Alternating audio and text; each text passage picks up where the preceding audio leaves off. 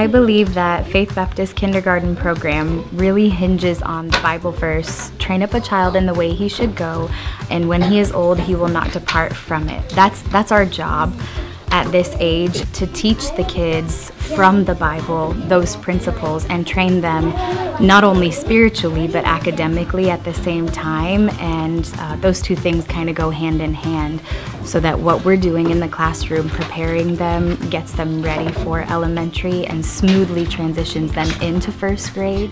One of the reasons I love to teach K-5 is because the students take a huge step up academically, and they learn all kinds of things that they didn't get to learn before in K3 and K4. They're getting ready for first grade, they're learning how to write cursive, they're learning how to count by 2s, 5s, 10s.